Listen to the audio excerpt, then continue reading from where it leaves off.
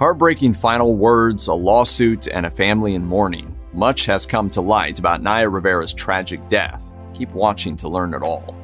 Naya Rivera captivated audiences for 6 seasons as Santana on Glee. The late star began acting when she was only 4 years old and subsequently appeared on shows like Family Matters, CSI Miami, and The Bernie Mac Show. However, it would be her role as Santana, a teenage lesbian coming to terms with her sexuality, that would launch her career. Although Glee ended in 2015, Rivera continued to act. Prior to her death, she starred on Step Up, a show based on the film series of the same name. And off-screen, Rivera's personal life was often in the headlines. Rivera dated her Glee co-star Mark Salling from 2007 until 2010. She was later engaged to rapper Big Sean before breaking things off in April 2014. 3 months later, she married actor Ryan Dorsey. The couple welcomed a son, Josie Hollis Dorsey, in September 2015. Though Rivera and Dorsey divorced 4 years after they married, the pair continued to co-parent Josie together. By all accounts, Rivera loved being a mother and prioritized her son over her career.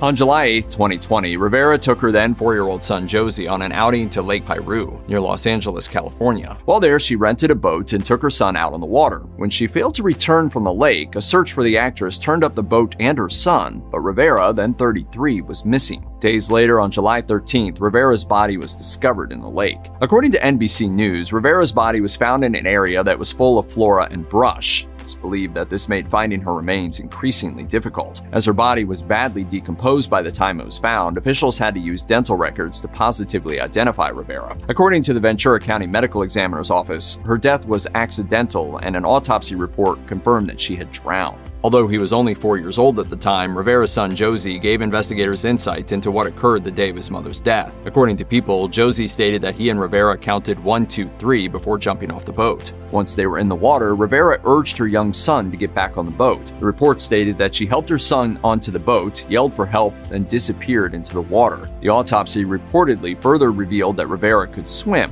However, it did note that she suffered from vertigo, especially on water. Toxicology testing showed that Rivera had low amounts of drugs in her system, including Adderall, dexedrine, diazepam, ethanol, and phentermine. It's believed she was drinking White Claws on the boat as her blood alcohol level was 0.016. Nonetheless, these factors are not believed to have contributed to her accidental drowning, according to the medical examiner. Ultimately, the Ventura County Sheriff stated at a press conference, and that she mustered enough energy to get her son back onto the boat, but not enough to save herself. In November 2020, a few months after Rivera's tragic death, The Guardian reported that her ex-husband Ryan Dorsey filed a wrongful death suit against Ventura County. Dorsey did this on behalf of the couple's son, Josie.